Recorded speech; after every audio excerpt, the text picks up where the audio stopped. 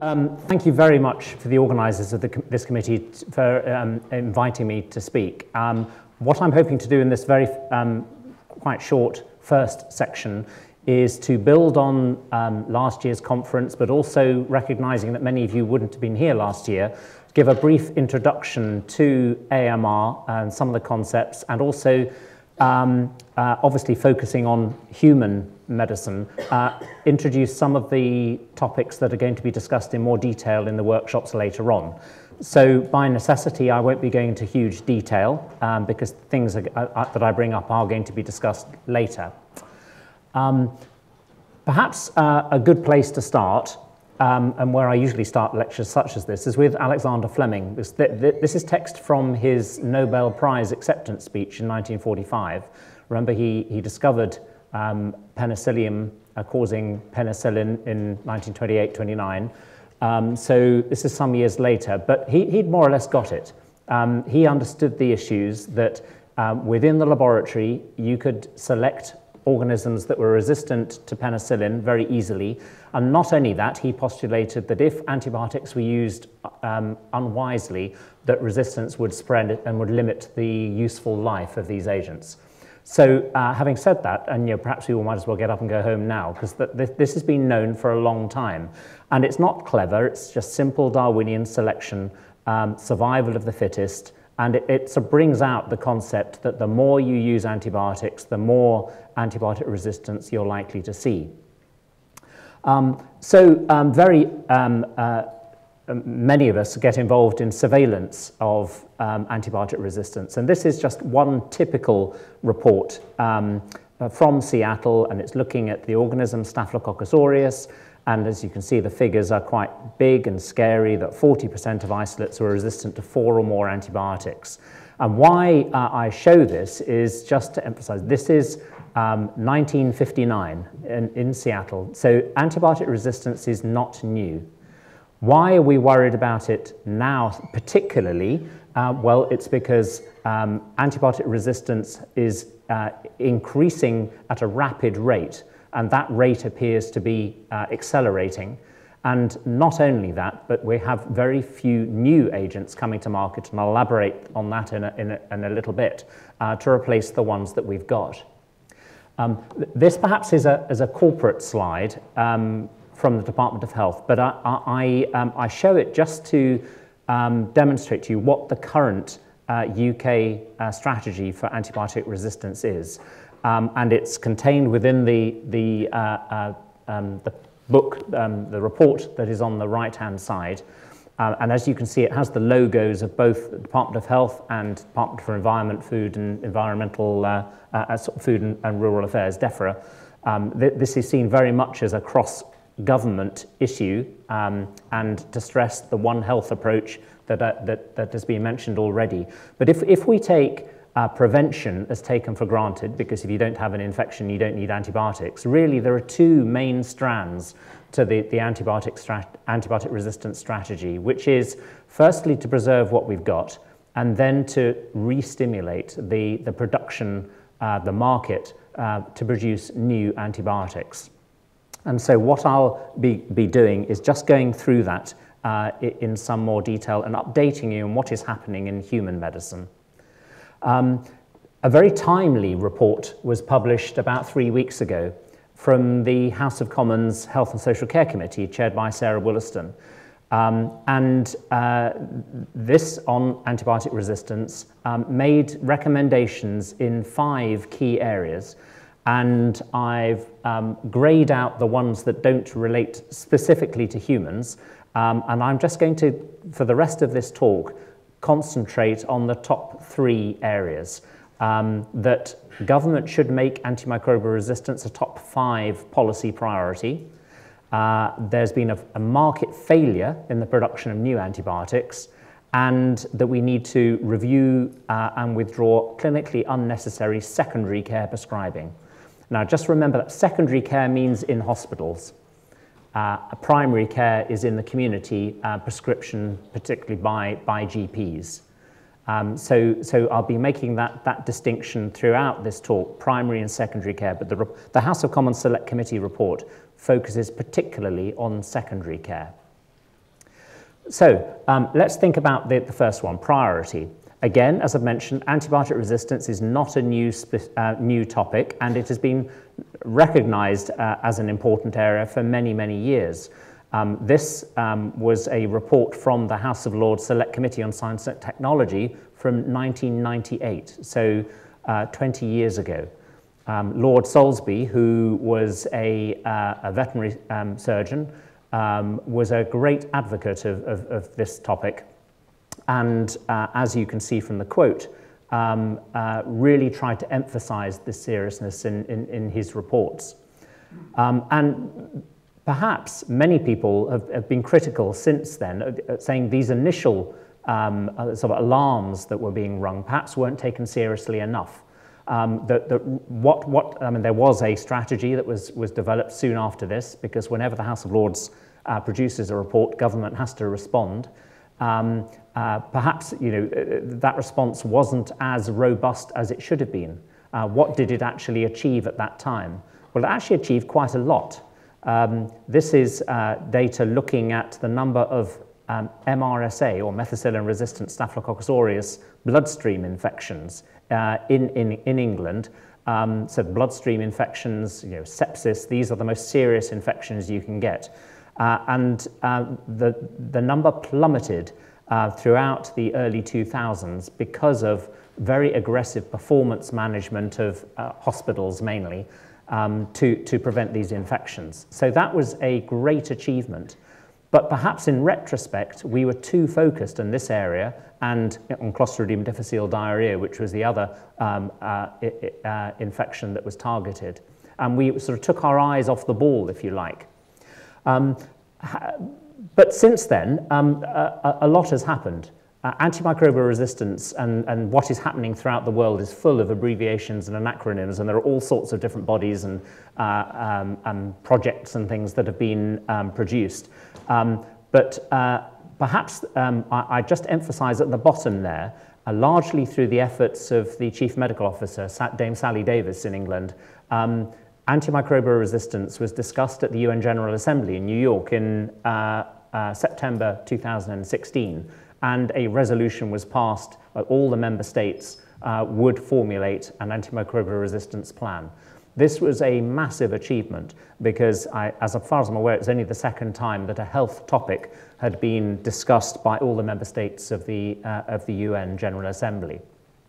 So there's no doubt that antibiotic resistance is being taken seriously, and I don't know how many of you are aware that it's on the UK's National Risk Register. It's up there with climate change and terrorism as a major threat to the UK. However, it was put on the risk register at the time of the Cameron government, and which was very supportive of this issue. I think perhaps there are other priorities for government at the moment, as people will be aware, and hence the House of Commons Select Committee emphasising that it really needs to push this harder and make it a higher priority again. So to go back to why AMR, or antimicrobial resistance, is a big issue now. Well, in the past, back to 1959, as we've seen, antibiotic resistance was developing, but the response in human medicine certainly was to simply change to another agent when resistance developed. And there was a constant pipeline of new agents that you could change to. So that when one agent became superfluous or did not work, you simply went through your sort of armory of antibiotics and changed to another one. And there are numerous examples of how treatment policies have evolved over the decades to reflect that. Treatment of gonorrhea, treatment of typhoid fever, treatment of tuberculosis, treatment of simple cystitis or urinary tract infections. Even in my practicing life, we've changed from one antibiotic to another as resistance has developed. But there aren't any more antibiotics to replace the ones that we've got at the moment. In the United States, there's an organization called the Pew Charitable Trust, and they produced this very nice report, which is freely available on the internet, a scientific roadmap for antibiotic discovery, which looks at the number of new antibiotic classes discovered in each decade going back to beyond Fleming.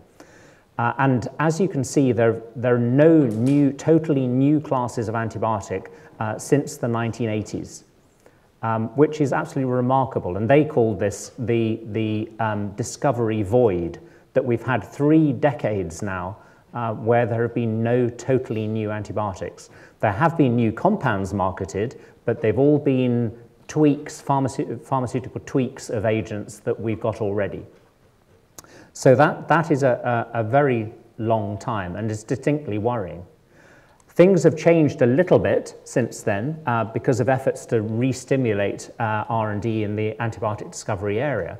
But in this report, which we produced in the New Statesman last year, we reviewed what is currently in the antimicrobial pipeline. And the bottom line is that very few agents are expected to come to market within the next 5 to 10 years.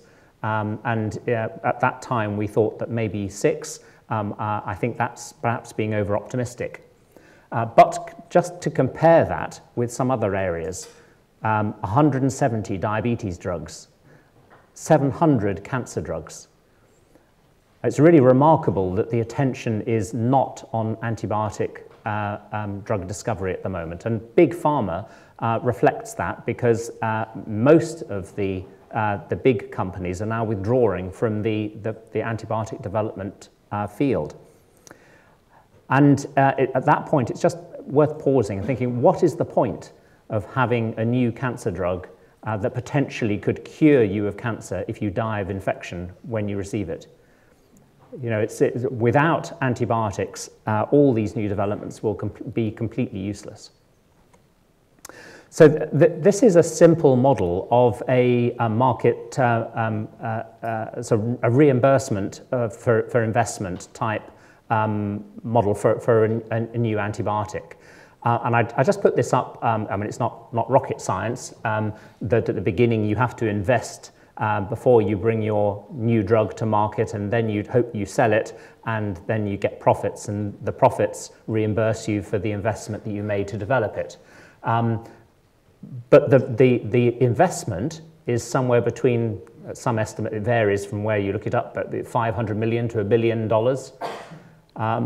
And it's difficult, as many of you will know, involved in research projects. Actually discovering a new antibiotic is scientifically challenging. Maybe we've had most of the low-hanging fruit already.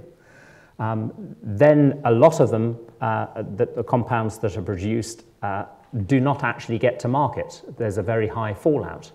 The regulatory process that's required to take a drug to market is long and complex, and that eats into the patent period of the drug. So that again reduces the amount of profit through sales that a company can make. And then when we do get a new drug, because we're so concerned about the emergence of resistance, certainly in hospitals, we put it on the shelf and say you can't use it. So again, this has been described as a broken economy, and that's probably why a lot of the big companies feel that they don't want to invest in it anymore. And this is exemplified by this slide, really. So what the companies want is, if they're going to get a lot of sales, an agent that is very broad spectrum, that you can use for almost anything, that is going to be used in huge quantities, as sales means money, and is going to be used in the community.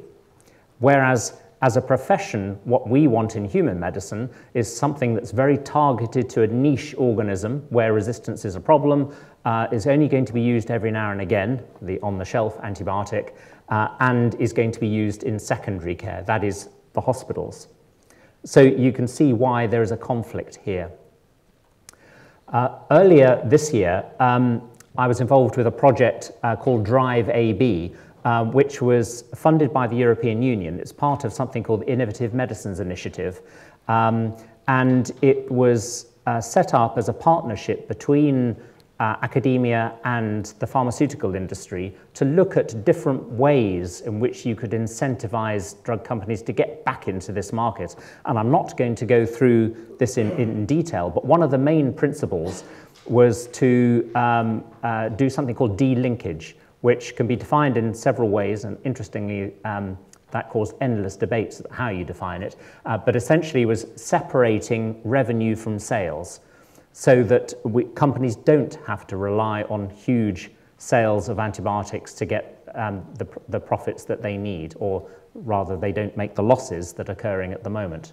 And that is going to be discussed further, the whole concept around this area in one of the workshops, so I'm not going to go into any more detail now, other than to note the second paragraph here, which is the concept of a pipeline coordinator. And these are just two examples that are relevant for academia because they may be sources of funding. The first one, the Global Antibiotic Research and Development Partnership, or GARD-P, was set up as a partnership between the WHO and the Drugs for Neglected Diseases Initiative in Geneva. And as a pipeline coordinator, has a role, if you like, almost nannying a new potential antibiotic through to market. And the second one, CARB-X, the Combating Antibiotic-Resistant Bacteria Biopharmaceutical Accelerator, that's a very snappy title, CARB-X is better, is a public-private partnership that Wellcome are involved, and they've recently been awarded perhaps as much as 40 million euros from the German government to do the same, to take potential products and nanny them through the regulatory process to market. This is the sort of thing that they're hoping to do. I'm not intending you to read the small print on here, but it's just to show that each of these is a new compound for malaria treatment. And this slide is on the website of an organization called the Medicines for Malaria Venture, which has been going, based in Geneva again, has been going since the late 1990s, and now has different parts of the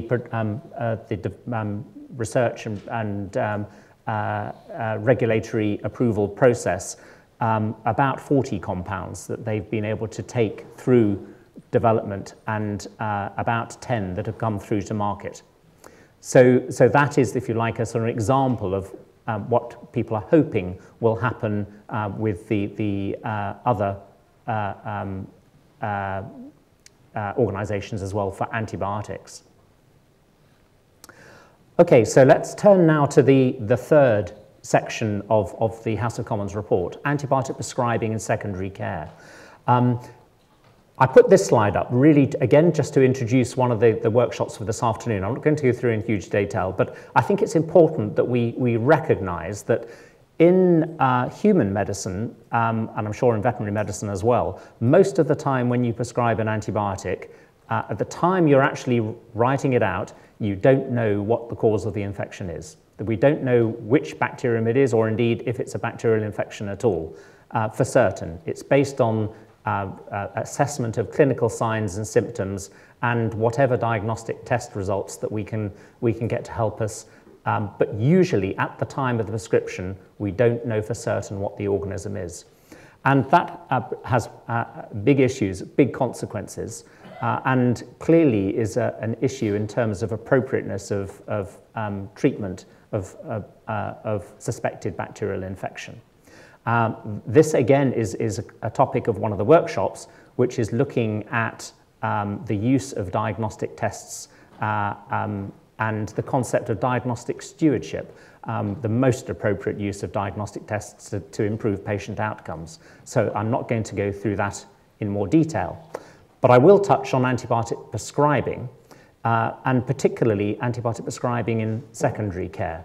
So these data are from SPOW, which is the English surveillance program for antibiotic utilization and resistance, which is run by Public Health England. It's an old slide, deliberately chosen because I think it shows very nicely trends over time. But this is from the SPOW annual report of 2016. There is, a couple of weeks ago, the SPOW report for 2018 was produced. Again, that's freely available on the internet and is a good resource to look at. But I show this to firstly demonstrate in blue how much prescribing is done in general practice. That is primary care. Look at the yellow bar. Good, yes, in some projections the orange and the yellow blur together a little bit, but in yellow, hospital inpatients, secondary care, is actually quite a small proportion of the total antibiotic use in humans. So you can see that there was a peak in 2012, and since then, total antibiotic use as measured by daily defined doses per 1,000 inhabitants per day has declined by some 6% or so. Up until that point, and certainly in the 10 years up to 2012, it had increased by about 17%. It seemed to be, the rate of increase appeared to be accelerating. So we're back down now to where we were in 2010, which is a good thing. But most of that has been driven by reduced prescribing in primary care by GPs. And that's why the House of Commons Select Committee is focusing particularly now on secondary care. But actually, even reducing secondary care prescribing by quite a lot is not going to make a big difference to the overall exposure of the population to antibiotics. Been big advances in the way, though, that we get the data. I'm just going to quickly flip through some screenshots from something called Fingertips. Again, freely available on the internet, so people can look at their own community area, their own hospitals, and compare them for a variety of different indices of measurement of antibiotic utilization, and you can produce graphs like this which show you geographical variation. And that, of course, is very helpful looking at variation to try and understand why that is, and focus particularly on the areas that are extremes, both the low and the high, to see whether that is appropriate. Now, in secondary care, we have a conflict because we've been talking about reducing antibiotic usage, but actually starting antibiotics promptly is very important. This is quite an old study from 2006, but it just demonstrates in the black bars, if I'm just going to focus on that, that the longer you wait after a patient has developed signs of sepsis, the worse the outcome is. And it's a really very significant decline every hour after the antibiotics start. So giving antibiotics promptly is very important. So simply saying you need to wait in hospital is not going to work because people are going to die. And that is the focus of the National Start Smart Then Focus antibiotic stewardship guideline for England. It recognises that you do need to start antibiotics in many patients, but then what we aim to do is to review that at 48 to 72 hours. And increasingly, and there are a number of things you can do at that review, obviously continuing as you are, or what we're trying to encourage is that in patients who subsequently are found not to have an infection, that you stop. And at the moment, again, this is data from Fingertips, so it's freely available. These are all acute hospitals in England. Each of them is a blue dot. On the vertical axis, the proportion of antibiotic prescriptions that are reviewed at 48 to 72 hours. So we're generally quite good, so most of the dots are towards the top. And then the proportion that are then followed by a stop decision. And median is about 16%. And you can see there's huge variation, though. We don't know what is ideal, but there is a suggestion that perhaps it might be 30 to 35% that could be done safely. But that's interesting. That's work in progress. Currently, the focus is of a large multi-center study.